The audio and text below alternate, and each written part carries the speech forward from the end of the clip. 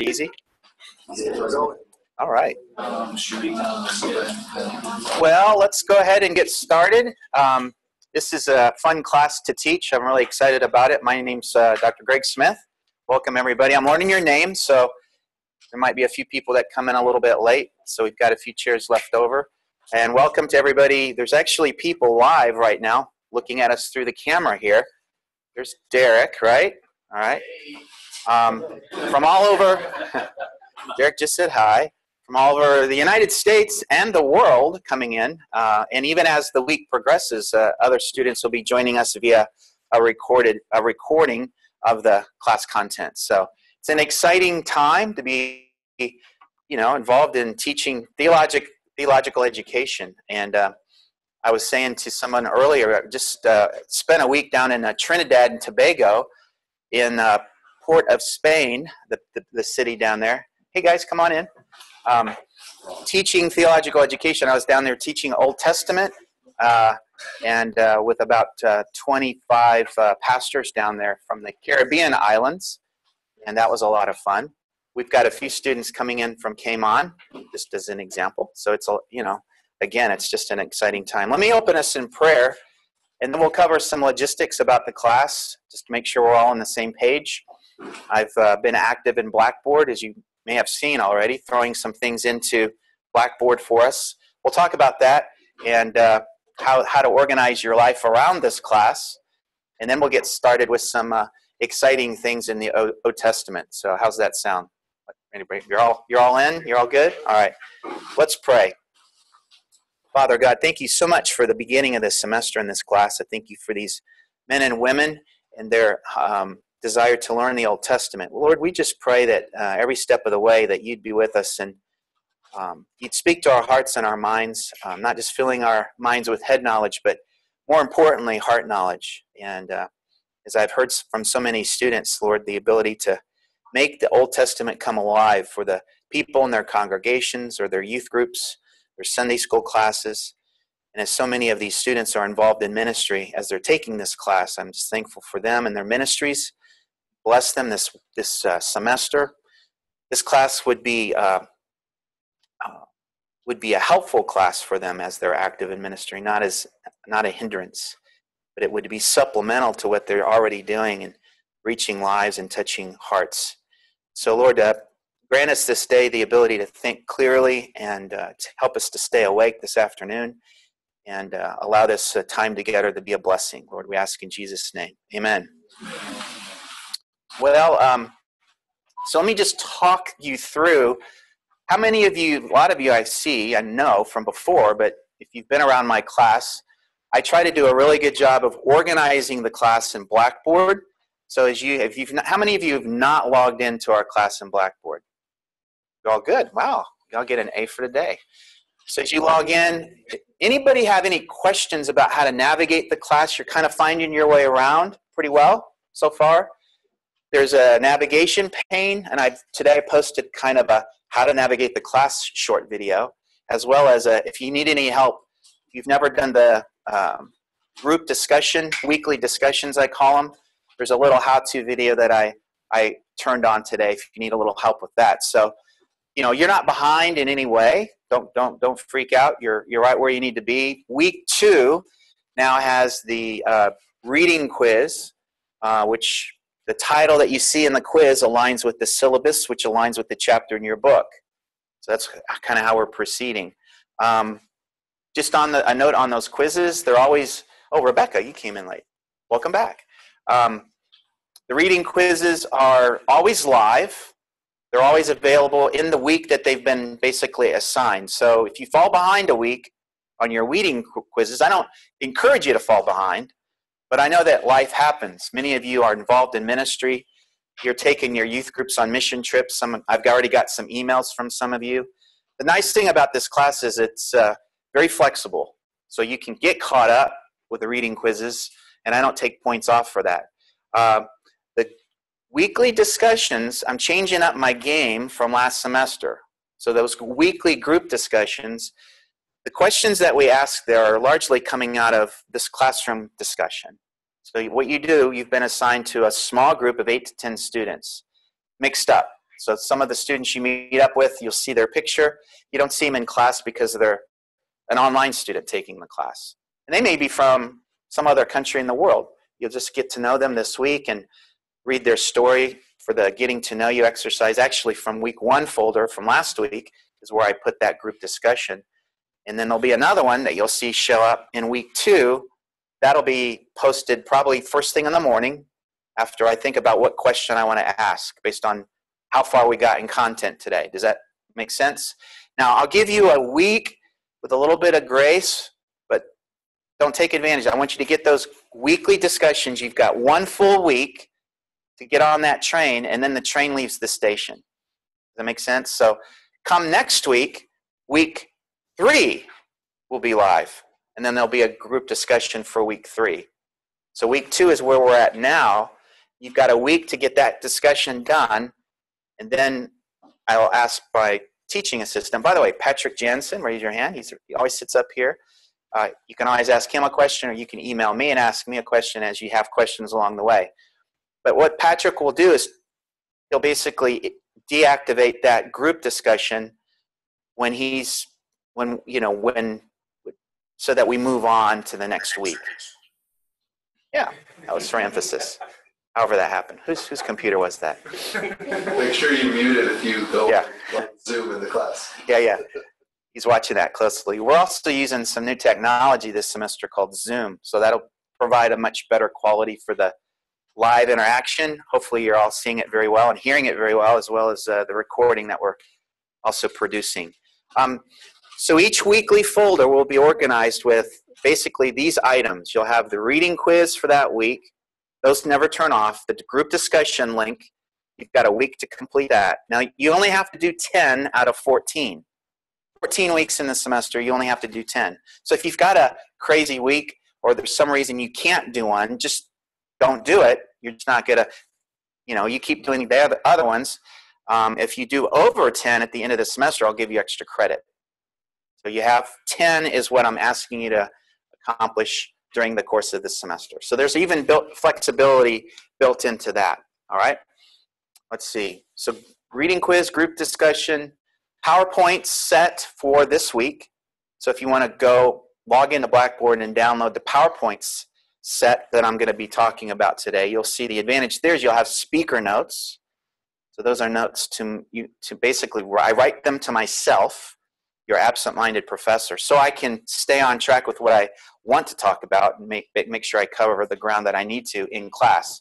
But you'll benefit from those as well, because if you're following along at home, you'll see the PowerPoints line up with what's on the screen in class and on the recording, so everybody can kind of stay on track with how we're progressing through the material. So, and those are also really helpful for studying and reviewing, right, for the midterm and the final that we'll have later in the semester. Then, magically, very close to the end of class, if not, and certainly in the same day, Patrick's still nodding. Good. All right. Patrick will help me get the YouTube links to the recorded content to the lecture. It's basically the lecture recordings will be made available via a YouTube link in the Blackboard for that week. For example, today's lectures will be in week 2. So for everybody at home, that'll benefit them. They'll be able to catch up with the course content pretty quick and then accomplish the assignments like all of us are as well. So that's basically what you'll see each week. Reading quiz, group discussion, PowerPoints posted, and the classroom content recordings links to YouTube. Everybody in the world use YouTube, except for Chinese because it's blocked, but in China. But other than that, everybody else is watching YouTube videos pretty well. So that's why we do that YouTube. And I've got a playlist in YouTube of all the course content lectures, so everybody can watch that, live stream that as well. So any questions on that so far? Yes, sir. So how many group discussions do we have to do right now? Are we behind one if we haven't done any, or what? Last week I put one in week 1. That was just basic get to know you. So it gives you instructions to post your picture in Blackboard, answer the question, share about yourself, introduce yourself to your group. So it was a very low kind of, I want you to do that one. Everybody should do week 1. That way everybody in your group gets to know you. Good question. All right. Any other questions? Here we go. Eventually, I'll get everybody's name here in class. And just to give you a heads up, anybody of you that get into the weekly routine of viewing the synchronous live link, if you're an online student, we may do something kind of new and radical this semester. Using the technology, and Patrick's going to help me oversee this, we'll have some of our online live students reading scripture. And you'll hear them reading from home, wherever they are. So they're hearing us read scripture. I'll call on students to read scripture over the course of the afternoon. So just have your Bibles ready to go. See the Bibles? Oh, everybody's got your Bible. That's good. All right, so you'll hear me and you'll see me. Sometimes I like to have fun just sharing, goofy pictures. And in Blackboard, I'll post shots from my family or some weird random event that happens to me. Like over the weekend, the picture on the left, that's my son, James, also a bearded one. Like he'd be inspired by some of you guys. And his wonderful bride-to-be, Abigail. We were at a house over the weekend for a wedding shower. And they got lots and lots of presents. And that was fun. There I am with my daughter, Hannah. Glamour shot of Hannah. We're at a lake down there in South Texas with my wife, Ellen. So that's my family. And also, I'm not showing you a picture of my mother-in-law yet, but my mother-in-law, Stella, lives with us during some of the year. She'll be back in about 2 weeks, I think. She also lives with us. And we have 2 cats named Snow and Mary Poppins. Snow White and Mary Poppins. You get the basic theme. And our dog, Enli. So I bring up my dog Enli because this next picture is not a picture of Enli. This is a picture of a dog that attacked us Saturday night walking through our neighborhood. And this is why I'm recovering from the trauma. So if I can get through today, I'll be okay. But this dog started walking from a shadowy place from a yard. We were just turning a corner, and this dog just kept walking towards us, didn't stop. I don't know if you've ever been in a situation like this. This dog you can see this dog's huge, right? And it's part pit bull, it's one of those fighting dogs. I found out later it's a rescue dog, which could probably explain its aggressive personality. But it had obviously gotten out of its pen. It was not supposed to be free like that. So this dog kept walking towards my dog. We have a little Welsh Corgi, named Enli. And so this dog was making a beeline. So I stepped in front of the dog. I wasn't sure if the dog was going to go after us. It looked like it was going after our dog. And it wasn't stopping. It went right through my legs and then aggressively started, I think, trying to bite our dog. So I got my dog I jerked it up by the leash. My dog was probably a little bit airborne at the time. I was trying to get my dog in my hands so this dog wouldn't be able to attack it. Well, that didn't work because I jerked the leash or the collar off of my dog. So now my dog is without collar and is being attacked by this dog. So what I ended up doing, I can't remember all the details. It happened so fast. I made an aggressive move and got this dog off of my dog, letting my dog free for about just a few seconds. My dog knows the routine. It's now making a quick beeline up the road back home, not looking back. So I saw this dog, and I started walking too because I was going to catch up with my dog and get it back on the leash. But I noticed this dog kept walking up the street after us. It wasn't running, it was walking. And I kept turning around. Now, Ellen she took the long way home because she just was getting out of that situation. We didn't know what this dog was going to do. So I said, go home, go that way. I'm going to get Enli. So this dog keeps following us up the road. Finally, I just did the aggressive move. I took a step. I said, go home. That dog finally stopped and just stayed there. Now, this picture was taken at night. I drove back in my car, of course. And I was looking for the dog and actually found the dog. It was still outside. So I took a picture by this where I think the dog lived because it had made its way back home. And so the next day, last night, this happened Saturday. So last night I actually took my phone of this picture, went up and knocked on the door of the person's house. So it ends up being a single mom. She's rescued 25 of these kinds of dogs in her, she's into dog rescue. So this is just one of many dogs that have had a second chance in life. And I told her, what had happened. She was very apologetic and was sincerely sorry for what happened. But she explained what had happened. So in her backyard, she's got like one of those bar-type jail-looking fences with narrow bars. And I've seen this dog in the backyard. I mean, this dog when it barks, you know it's barking at you. But there's a little narrow space between her fence where it ends and the neighbor's wood fence. So the wood fence kind of drapes around the front of her house. And she took me over there and showed me this dog had she didn't know it, but she had locked this dog into that little space in between two fences. And it's not the normal, stomping grounds for this dog. So the dog got nervous. She had gone to Fort Worth for dinner with some friends. This dog literally chewed a hole through a wood fence. This huge hole. This dog had chewed a hole just to get out. And you can see the picture right there. It's the, would somebody please help me shot? Do you see that picture over there? He's obviously, when I took his picture, he wasn't aggressive when I drove back, but he was obviously letting me know. I know I've done something wrong. Would somebody please help me get back into my backyard? So you just never know what's going to happen, right? You just got to be ready for all things. Hey, I don't know why I brought that up. Who asked me about this? It's somebody's fault. I don't know. Let's turn to Zechariah chapter 14. If you've had me before in OT1 or OT3,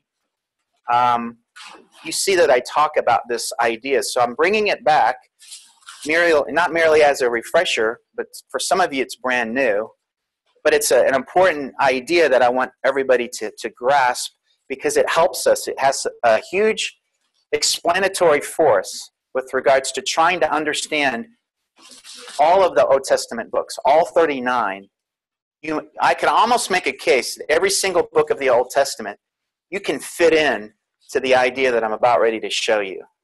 So it helps you with a big picture. I call it a theological train that takes you from the beginning and the end, or the bookends idea. The beginning and the end, I'm sorry, we're not there yet. There we go. The beginning and the end of the Old Testament. So if you have a book you're reading, if you're a cheater, you go to the last chapter, right, to see what happens, so you kind of know where the book's going. Have you ever done that, Rebecca? Cheated like that? You're on the straight and narrow. You only read a book from the first and follow it all the way to the end, right? Yeah, what's the point if you miss out? But in some cases, there's an advantage to knowing how a book ends. And it's interesting, as we look at the Bible and we think about the books, the reason I go to Zechariah is because it's got a clear, very vivid place where this idea shows up in the text. And Zechariah is one of the last prophets, the last speaking prophets. We have the post-exilic prophets. If any of you had me for OT3, we talked about the post-exilic prophets. Zechariah, Haggai, and the famous Italian prophet Malachi, right? No, Malachi. I still tell that joke. Remember that joke? Malachi, the Italian prophet. Austin here had me as an undergraduate student in my OT1, in my Old Testament class, way back when. You remember I always tell that joke, the Italian prophet Malachi. So, Malachi? Okay. Okay. All right. So what we're going to find in Zechariah is a message that the Lord was giving to the prophet as a means of encouraging the faithful remnant. This is the post-exilic time. So this is the group that came out of exile, out of Babylon, as a result of the Cyrus decree in 538 BC. So they go back under the leadership of Zerubbabel, Ezra, and Nehemiah. They rebuild the walls, rebuild the temple, rebuild their covenant community. And this is the encouragement that Zechariah is giving them. So let's turn to Zechariah chapter 14. And you'll see that one of the big themes that emerges, especially from the prophets, as a means of encouraging the faithful remnant, is this theme of the day of the Lord. It's a huge theme. It's prophetic. a word of encouragement. And you see he announces the day of the Lord in chapter 14, verse 1. Behold, a day is coming for the Lord when the spoil taken from you will be divided up among you. Skip down to verse 6. And it will come about in that day that there will be no light. The luminaries will dwindle, for it be a unique day which is known to the Lord. Neither day nor night, but it will come about that at evening time there will be light. And it will come about in that day that living waters, right, will flow out of Jerusalem. Half of them towards the eastern sea and the other half towards the western sea. It will be summer as well as in winter. Now there's that one idea in verse 8 and then verse 9. And the Lord, capital L-O-R-D, you see that in your translation. You know that's referring to the covenant name Yahweh from the Hebrew. If it's capital L, capital O, capital R, capital D. So Yahweh will be king over all the earth in that day. Yahweh will be the only one, and his name the only one. So, what we're going to do from Zechariah, and we see here Zechariah's getting this image as a prophet with his prophet hat on, hearing from the Lord, but it's this picture that we want to paint. So it's this threefold idea. God is king. And then you see the idea of one name. His name is the only one. And then that idea that we saw from verse 8, the verse right before it, which is the idea of water. But also this is the picture that we have from other prophets. It's the idea of life, or you could say blessing. So on the day of the Lord is this picture that emerges, and we're going to see this idea as if we studied the prophets. Remember, it came up so many times. God is king, Yahweh is his name, and his name is the only one. And as a result of he being on his throne, water, life, or blessing will be extended, right, to the nations. So this is a prophetic picture that we have. It comes from the last chapter in the Bible, technically, because God is speaking to the faithful remnant through these prophets. Zechariah being one of the last prophets to be hearing from and speaking to this group. So now, what we want to do is look at this. Oops. Here we go. Ask ourselves the question, well, if Zechariah represents one of the last biblical authors to speak, what's the example of one of the first biblical authors to speak? It is possible that author A and author B could maybe be seeing and saying somewhat of the same thing. And I'm going to say and recommend that the answer is yes. If we have the bookend idea, we want to go back to one of the Bible's first authors, that is Moses. We're going to talk about Moses. And I'm going to argue and show you that I think Moses and Zechariah are seeing the same basic thing with regards to this picture of the day of the Lord. Let me show you where that shows up. So if we go back to Genesis, let's do this. Now I'm going to say this now. Understanding this bookends idea will be very helpful for us as we get into our primary book, starting with Samuel. And understanding Samuel and the book of Kings, 1st and 2nd Kings, 1st and 2nd Chronicles. This idea is going to be extremely helpful because it helps us. It gives us a lot of explanatory force in understanding what's going on in these history books that we'll be studying as well. But going back to Genesis chapter 2. Genesis chapter 2. We will look at all of, you're familiar with what happens in chapter 1, of course. All of the details with regards to the creation of the world. God's creating the domains in which living things will be created and put into those domains for various purposes. We get to the climactic text here in chapter 2, beginning in verse 1. So Moses writes, "Thus the heavens and the earth were completed, and all their hosts. And by the seventh day God completed his work which he had done, and he rested on the seventh day from all of his work which he had done. And then when we see capital G-O-D, that's the Hebrew word Elohim. So that's more of a, you might say, think of that as a broader reference or term that is used to describe God. So far we've seen capital L-O-R-D, Yahweh, that's his covenant name. And then we see G-O-D, which is Elohim, referring to the same God, of course. And by the seventh day, God completed his work which he had done, and he rested on the seventh day from all of his work which he had done. Then God blessed the seventh day and sanctified it, because in it he rested from all of his work which God had created and made. Verse 4, this is the account of the heavens and the earth when they were created in the day that Yahweh God made heaven and earth. Did you hear it? Moses has just given us a huge theological point and emphasis in those 4 verses. Now we might read over that, but I'm just going to slow it down a little bit and amplify it a little bit louder. This is the first time that we see the covenant name Yahweh used in the entire Old Testament.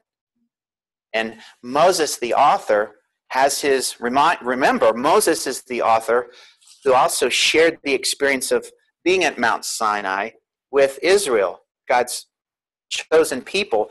He's witnessed this God, Yahweh, is the one who brought his people, Israel, out of Egypt to eventually getting to Mount Sinai. He's the one who comes down on the mountain, Mount Sinai, introduces himself with the full force of his presence, and then by this name, I am Yahweh.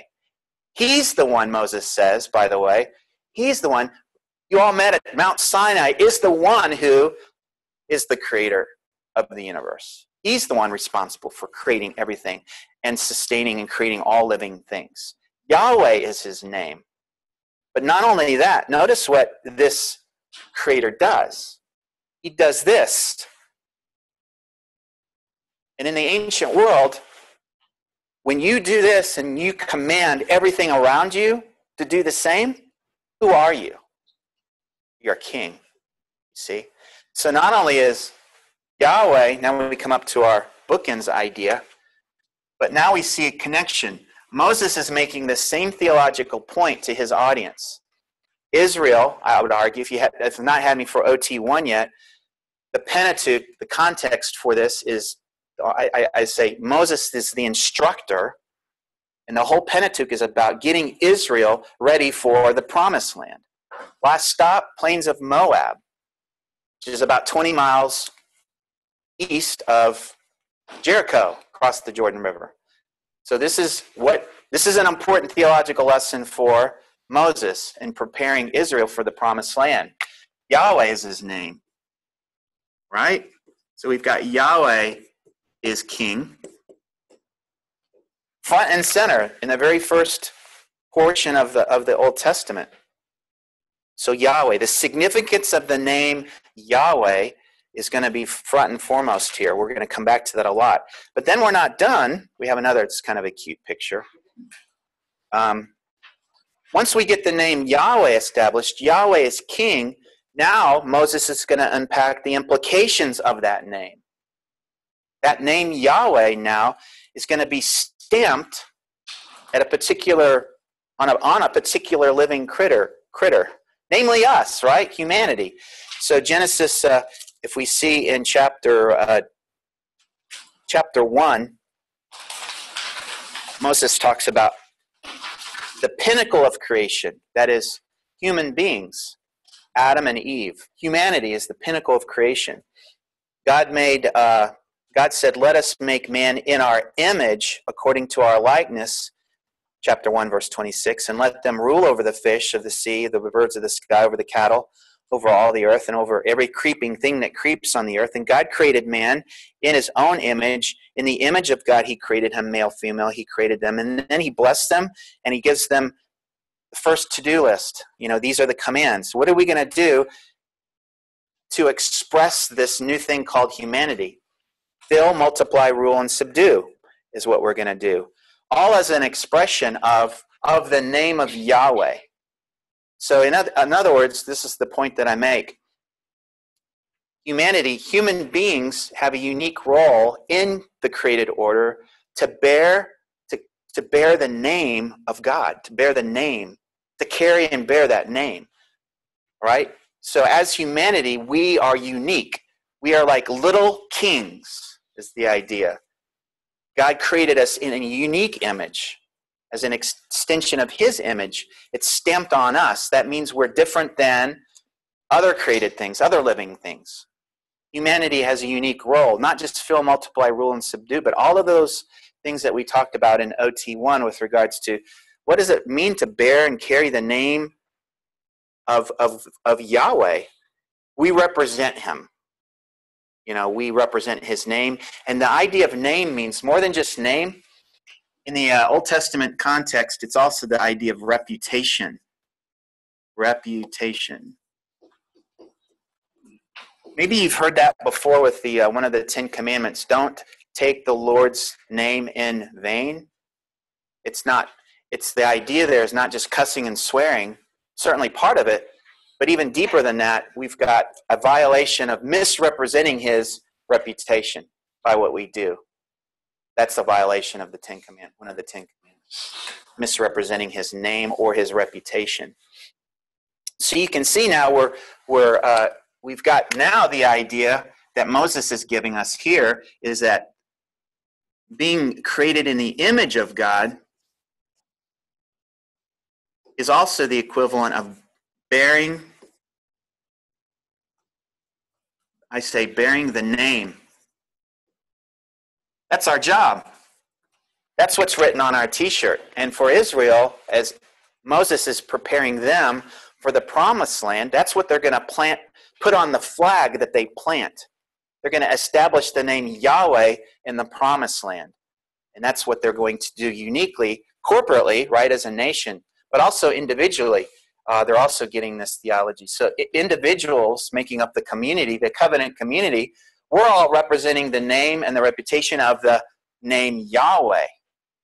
And they're going to have to do that, right, against all kinds of opposition in the promised land. By the way, there's already people there, and they're practicing paganism. Infant sacrifice, child sacrifice, all those things that pagans do, that's what's going on in the promised land. So to bear and plant the flag Yahweh means there's going to be a conflict that's going to ensue. But we talk about that in OT1. But last and not least, we've got one more picture with regards to the last thing, water, life, and blessing. Probably know where I'm going with regards to this. Moses identifies with regards to life a particular part of the garden, which was a tree of life, right? The tree of life. And you see the details there in chapter 2, verse 9. And out of the ground the Lord God caused to grow every tree that is pleasing to the sight and good for food, the tree of life, also in the midst of the garden, and the tree of the knowledge of good and evil. So this tree of life comes with a command. Eat. Eat this one, don't eat this one. Eat from this one, don't eat from this one. So again, we see that life is located with regards and is closely held to the idea of the command. So the idea of life and blessing.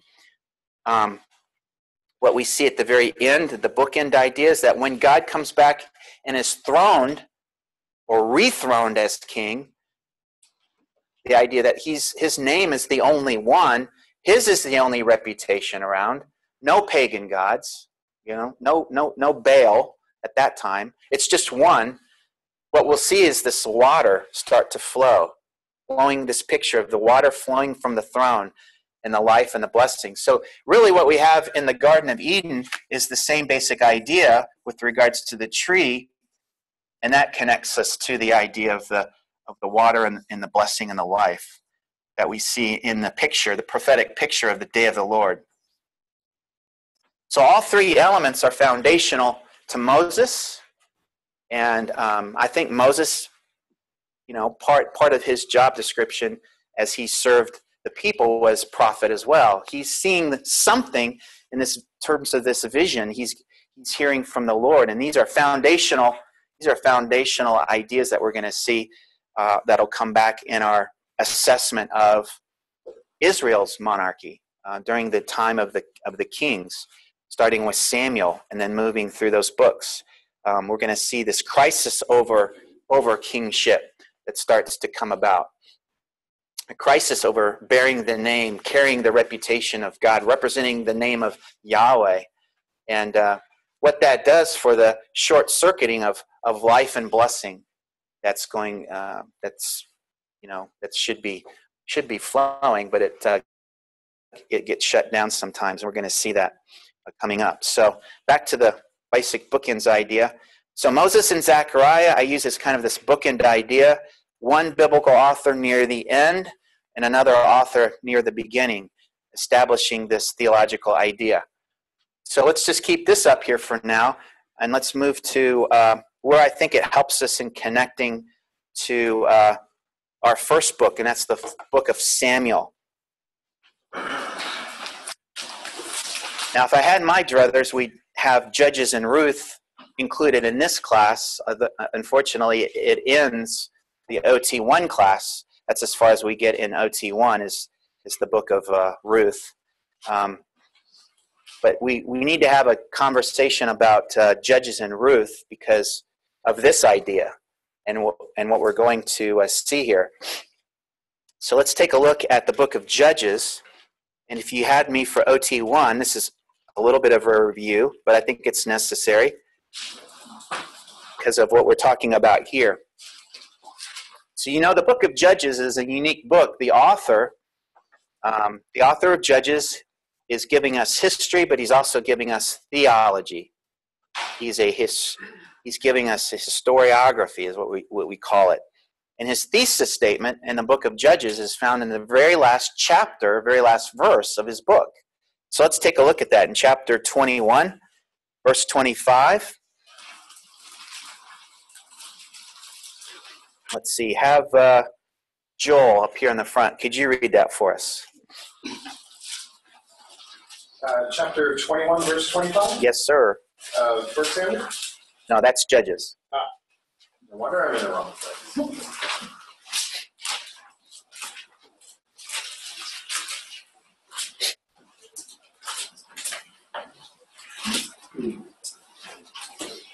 In those days there was no king in Israel. Every man did that which was right in his own eyes. Okay, you've probably heard that before, right?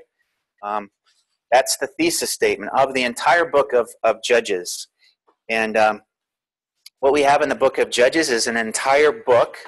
If you've ever read or studied the book of Judges, it's kind of a dark book. It's one example after another example of people doing what was right in their own eyes. That's the whole point the author's making in the book of Judges. Let me give you another example of people doing what was right in their own eyes. Here's another example of people doing what was right in their own eyes. And we have this thesis statement, in those days there was no king in Israel. Everybody did what was right in his own eyes. And it's repeated again over in chapter 17 again. But the author leaves us with this question. He leaves us with this whole historical record of this 400-year period, example after example after example of everybody doing what was right in their own eyes. And one way of looking at that thesis statement is asking ourselves this question. Is the author of Judges supposing or suggesting that the way out of this mess, this spiritual 400 years of spiritual chaos, is the solution going to be found in an earthly king? Is that what we're waiting on? Because that's what comes next. If we skip over the book of Ruth, we get into 1 Samuel, as we'll see. It's not long before we're introduced to Israel's first king, King Saul. Right? So this idea of king or kingship is front and foremost at this time in history, and certainly a part of the theological high point here of the author. So is that what we ask ourselves the question? Is that what the author of Judges has in mind? And I don't think so. If you've had me for OT1, you know why. But for those of you who are new, let me explain what I mean. I don't think that's all that the author is looking at. Of course, kings are coming. That's going to be just around the corner after we get out. After Samuel's raised up, we'll see. We're going to get ourselves out of this mess, hopefully, over time. Eventually, we'll get to King David. So is that what we have in mind here? Here's an idea that I want to introduce to for those of us this is an idea I introduced last semester as well. But in the ancient world, there's this idea of the language is harsh, but it's killing or forgetting kings, killing a king or forgetting a king in the ancient world. And it's interesting that in the ancient world, you could, in correspondence, king to king, as kings are writing to each other, you could talk about a king being killed without the king actually being dead. It's an interesting idea. And here's just one example of where it shows up. This is actually taken from some ancient correspondence. At one occasion, Masawuwas brothers caused him trouble. They killed him. How did they kill him? Well, here's some of the clues. They drove him out of the land. He came to my father's presence, and my father did not reject him. See, here's an example from Akkadian correspondence, and we get the basic idea. Killing a king involves dethroning a king, and driving him from his land. That's how you kill a king. This is kind of in the correspondence between kings in the ancient world. They're always using this covenantal type language as they write to each other. So typically this kind of killing was done when one king was in breach or violation of covenant relationship that's been defined. So a covenant relationship established between two kings. One king will say, hey, you've not been following through with your end of the bargain, the deal, the agreement. So I'm going to kill you, and I'm going to drive you from your land and dethrone you. So you'll cease to exist as a king, in other words, is the idea. So in this case, the top king or the suzerain king would dethrone and banish a vassal king from the land, and even though the vassal is still living. All right, so that's basically the idea. Now we're building on this because I'm going to come back to this idea of Yahweh being king or God being king. So we now let's bring in some other ancient discussion with regards to this, and we go back to our first author, Moses, and let's turn to his book in the book of Deuteronomy chapter 8. And in Deuteronomy chapter 8, Moses is going to instruct Israel and give them some warnings with regards to, in other words, don't do this. And here's what he says in chapter 8, beginning in verse 11. Let me have, Thomas in the back. Could you read for us?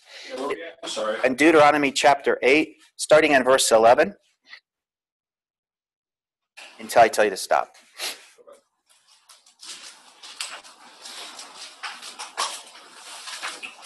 Take care lest you forget the Lord your God by not keeping his commandments and his rules and his statutes, which I command you today.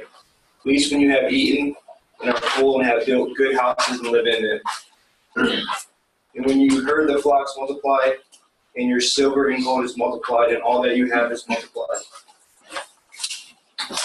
Keep going. Your heart will be lifted up, and you forget the Lord your God, who brought you out of the land of Egypt, out of the house of slavery, who led you through the great and terrifying wilderness, with his fiery serpents and scorpions, and thirsty ground, where there was no water. Who brought you water out of the flinty rock, who fed you in the wilderness with manna, that your fathers did not know, that he might humble you and test you, to do you good in the end. Beware lest you say in your heart, my power and might of my hand have gotten me this wealth. You shall remember the Lord your God, for it is he who gives you the power to get wealth, that he may confirm his covenant that he swore to your fathers, as it is this day. And if you forget the Lord your God, and go after other gods and serve them and worship them, I solemnly warn you today you shall surely perish. Like the nations that the Lord make to perish before you, so shall you perish because you would not obey the voice of the Lord your God. Okay, thanks. So here's what Moses is warning Israel about. The idea is forgetting God. And how do you forget God? You forget him as king. In other words, you ignore who he is. You ignore and forget the significance of his name, the name Yahweh, his reputation. So these things are forgotten. And the idea of forgetting here is linked more than just Israel's proud heart, but just general lack of acknowledgement of Yahweh who's in their midst. So replacing Yahweh. Let's see, we don't want to worship Yahweh anymore. If we do, we'll still talk about him, but we're going to add other gods to the list. This is called religious syncretism. Syncretism is an idea that's important. Syncretism.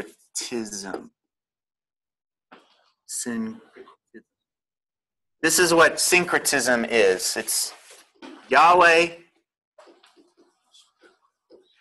plus, fill in the blank, Baal, Moloch, any of the pagan gods of the ancient world that were in and around that time. If we do this, Moses says, if you do this, Israel, you're going to forget Yahweh, right? And this is a way of technically, at least from your vantage point, dethroning God as king, forgetting him. Forgetting he's your king. He's the one who's your king. And you see this in the details of the text here in Deuteronomy chapter 8. And you see the language at the end of that chapter. Like the nations that the Lord makes to perish before you, so you shall perish, because you would not listen to the voice of Yahweh your God. This idea of perishing as a nation really comes back to this idea. What happens when a nation ceases to exist as a nation? They perished. They've been technically killed as a nation. They've ceased to exist. Why? It's because their king has been dethroned, and they've been exiled from their land, and their temple has been destroyed. So when Judah, the southern nation, is exiled into Babylon, all three things happen. And exactly what Moses warns against happens eventually to the southern nation of Judah and to Israel in the north. But Judah, they lose their king. Their king is dethroned. They've lost their land, and they lose their temple. Their temple's been destroyed. When those three things happen, a nation ceases to exist. And then they go into exile for 70 years. But so if we go back to the book of Judges, and we remind ourselves of the thesis statement of the author of Judges, there was no king in Israel. Everyone was doing what was right in their own eyes. That idea there was no king in Israel, is that merely just a statement of a historical fact? Well, there was no king during that 400-year period. Is that what the author's saying? No, I don't think so. I think he's saying much more than that. He's saying that, no, this 400-year period called the book of Judges was 400 years of Israel forgetting their king. There was no king in Israel because 400 years of Israel practicing syncretism, which is throughout the whole book of Judges, spiritual problem, they're forgetting Yahweh as king. They've forgotten him. They've dethroned him. And I think the picture's, kind of like this. So the author of Judges is not just looking forward, like there's this vacuum, no king needs to be filled. No, he's making a theological assessment of the whole 400-year period called the book of Judges. There was no king because the people have forgotten. And that's what Moses warns against. So that's what I see happening here. And the whole book of Judges is just one huge amplification of what forgetting the Lord Yahweh looks like. One example after another. However, I think that there's more to be said even about not just the look back, but from this vantage point, this look forward, because when you read the book of Judges, you also want to read the book of Ruth with the book of Judges. Those two books go hand in hand. So if we look at the book of Ruth, the author of Ruth has given us, I think, the look ahead. If the author of Judges is kind of, if you're tracking with me, giving us the look back, the book of Ruth helps us to focus on the look ahead. And that's because the author of Ruth also gives us a significant thesis statement in that book, in his book, in the look ahead. So let's look at the book of Ruth. And like I said, this book needs to be read with the book of Judges. The book of Ruth reminds us that in the midst of this 400-year period of spiritual chaos, there exists a faithful community or faithful communities still around, covenant communities. And particularly one town that we meet up with Boaz, coming from the town of Bethlehem.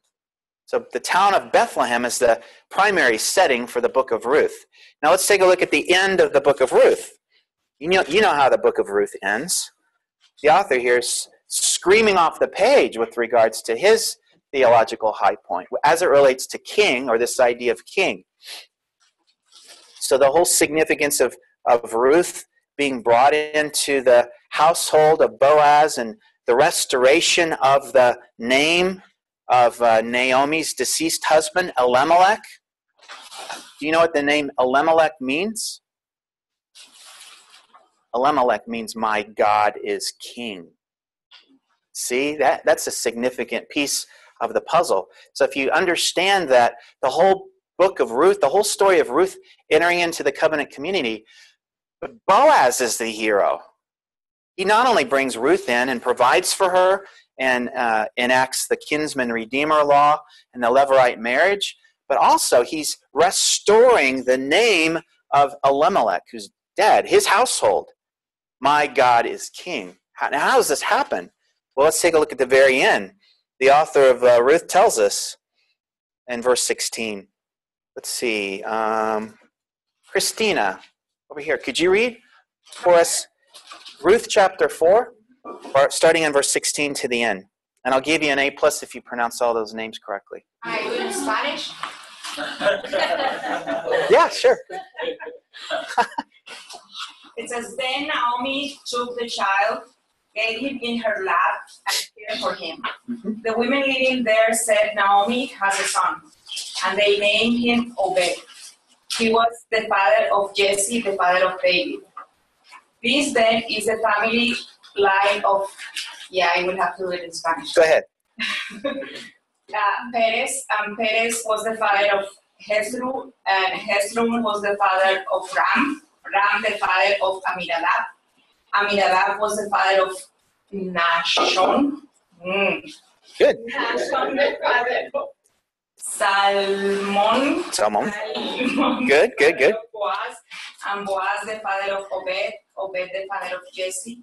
And Jesse, the father of David. Okay, so obviously here, good job, you get an A+. The author here of Ruth, his thesis statement is at the end of his book as well, but now we see that one of the long-term benefits of this whole beautiful story, it's not just a love story between Boaz and Ruth, but there's so much more going on. There's a provision here. So now the line of the Messiah is in full view of the author, who's going to point to the king, the coming king, and that's King David. So that's the look ahead, I think. So if you read the book of Judges with Ruth, you've got this theological assessment looking back 400 years of when there was no king in Israel, and now you have the wonderful story of Ruth in the book of Ruth that points us to the fact that there's going to be a coming king. Not only just not any old king, this is King David, and see what I think is, I'll just fill this in a little bit too. I think what we have going on here is, at least from the vantage point of the author of Ruth, who this person is writing at some time in history, I'd argue sometime not long after the reign, or maybe even at the tail end of the reign of King David, perhaps. But you've got, I think here, what's really in view is what we read about, and we'll get to this eventually in this class, is 2 Samuel chapter 7. Let's take a look at 2 Samuel chapter 7. This is the Davidic covenant. Nathan's oracle to King David. And just look at a couple of the verses here in 2 Samuel 7, beginning in verse 12. So this is part of the promise. Coming from the Lord to King David, when your days are complete and you lie down with your fathers, I'll raise up your seed, your descendant, after you, who will come forth from you, and I'll establish his kingdom. And then down to verse 16. And your house and your kingdom shall endure before me forever, and your throne shall be established forever. And you see this in verse 19, David's prayerful response.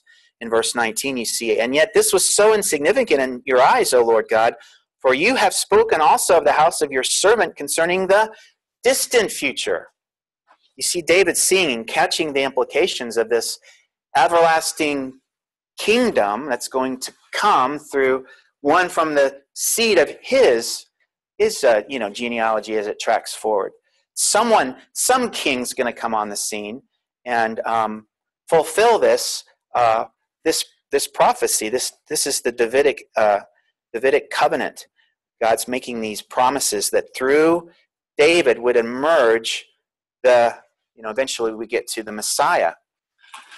So this looking back, looking ahead idea, I think, is going to really now drop right in the middle of our discussion of this idea of kings. So when we think of Israel's kings, we have two parallel type stories going on.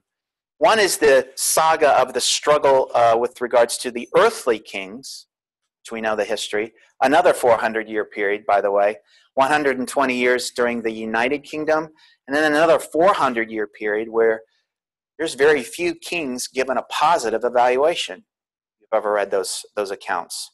One bad king after another. But during that time, God raises up another voice. He can't use bad kings. They misrepresent his name and his reputation to the people. They mislead the people, but God starts to raise up prophets.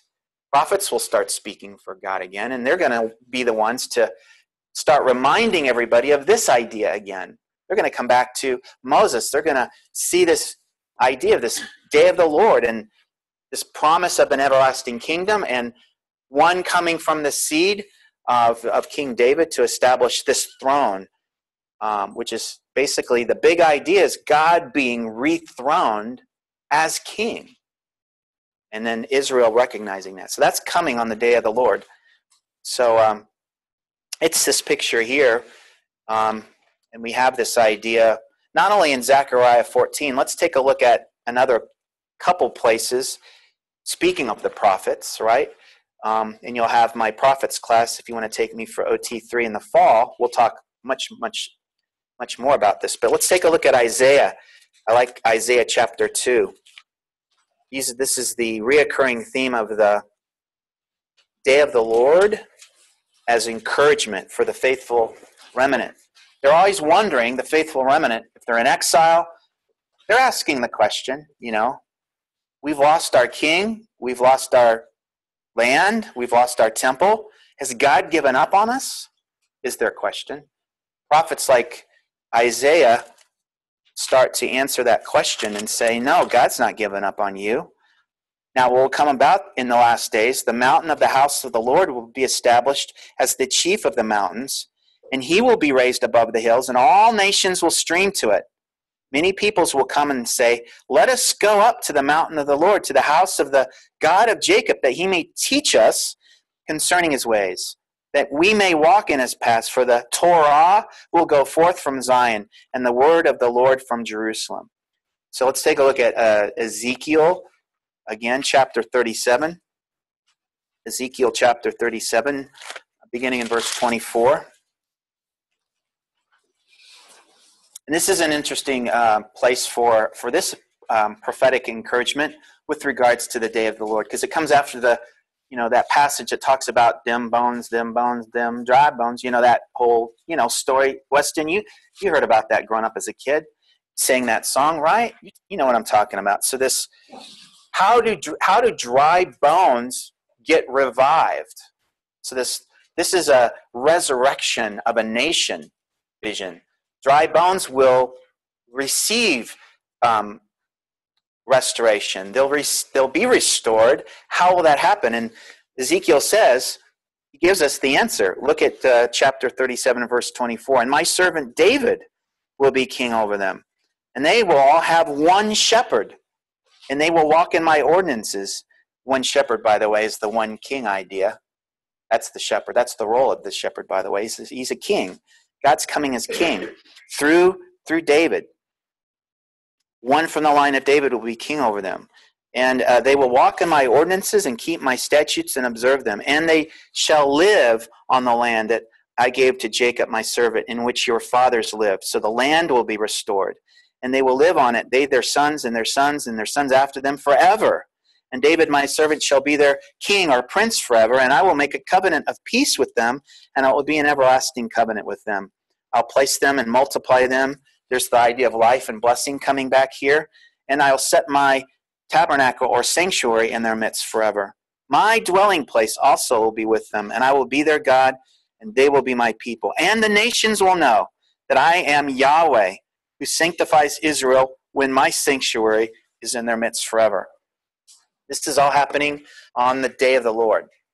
So if any of you ever get discouraged in your walk with the Lord, find these passages of the day of the Lord, and they'll thrill you. These are days that are coming for us. We know that the Messiah is coming again to accomplish these things, to establish his throne, to establish his one name, reputation, and to extend life and restoration and blessings that all of the nations of the world will benefit from as well. So that's what we have that's coming. One last little idea that I want to kind of drop in right here. In this idea of we saw it in Isaiah, the idea of going up to the mountain, Mount Zion, that idea of going up to Mount Zion, which is part of the picture of the day of the Lord that we see so often repeated. Let's go to the book of 2 Chronicles. And then we'll, after this idea, we'll take our break. I always try to take a break at the top of the hour, but you can see by the clock, it's a little bit messed up. So I've got a clock here. We're at 4:04. Let's turn to 2 Chronicles.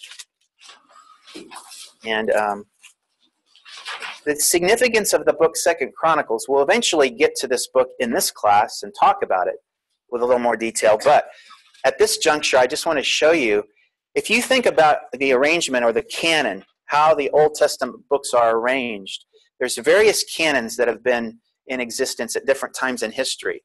The important canon that I like to track with is the canon or the arrangement of the Old Testament books that would be called the Hebrew canon. This is the Bible that Jesus read from. Paul, the early church, this was the Bible that they had. This was the Old Testament Hebrew canon. And the very last book of the Hebrew canon is not Malachi or Malachi, the Italian prophet. No, it's not Malachi, it's 2 Chronicles. This is the very last book. Now let's take a look at the very last book and how it ends. Speaking of endings. And interestingly, it starts with a Cyrus decree. You see the Cyrus decree starts in 2 Chronicles chapter 36, verse 22. And just for fun, let's turn one page over. And I want to ask Austin, why don't you read here, starting in Ezra chapter 1. Let's read the Cyrus decree according to the book of Ezra. One page flip over, and verses 1 through 4. Now in the first year of Cyrus, king of Persia, in order to fulfill the word of the Lord by the mouth of Jeremiah, the Lord stirred up the spirit of Cyrus, king of Persia, so that he sent proclamation throughout all his kingdom, and also put it in writing, saying, Thus says Cyrus, the king of Persia, the Lord, the God of heaven, has given me all the kingdoms of the earth, and he has appointed me to build him a house in Jerusalem, which is in Judah. Whoever there is among you of all his people, may his God be with him. Let him go up to Jerusalem, which is in Judah, and rebuild the house of the Lord, the God of Israel. He is the God who is in Jerusalem. Every survivor, at whatever place he may live, let the men of that place support him with the silver and gold, with goods and cattle, together with a free will offering for the house of God, which is in Jerusalem. So Ezra, the historian Ezra, is starting his history with the singular event that precipitates the whole return. That's the Cyrus decree. This is the decree that is decreed by the Persian king Cyrus that allows all 25,000 plus of the faithful remnant go back from, exile to return to Jerusalem. Now, one page flip to the left, Austin, I want you to start reading. Interestingly, the author or the historian who wrote Chronicles ends his account with the Cyrus decree. So start reading there in verse 22 to the end.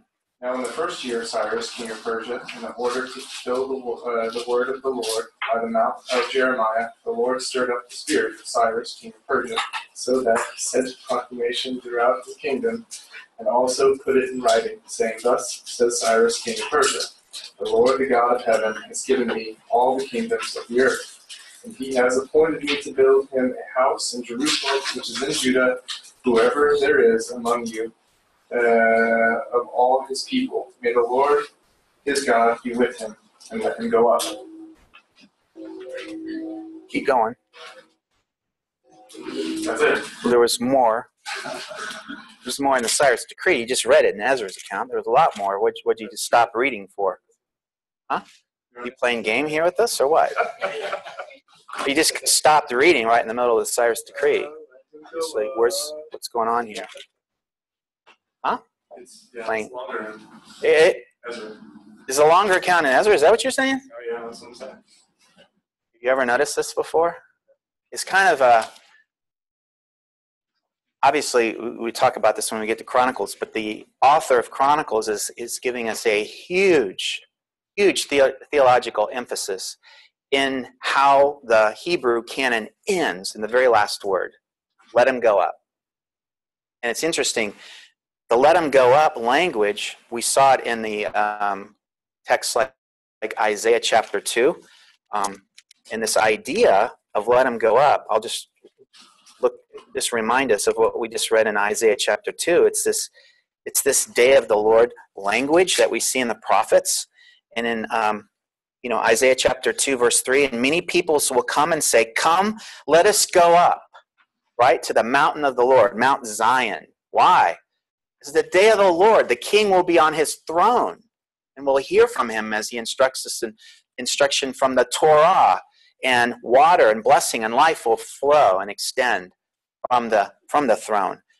So it's interesting. I'll argue that the author of Chronicles is providing us, in the very last book of the Hebrew canon, an invitation to meet the king, the day of the Lord. Go up. Where? Well, to the place where the king is coming. This event here, and all of these things that are going to take place, there's a picture of it right there. You see the water flowing and Lion and the Lamb laying down in this time of peace. But the king, it's an interesting invitation. Let him go up. It's not a far cry from how our New Testament ends in the book of Revelation. If you want to turn there with me, the very last chapter. You see this emphasis on someone who's coming.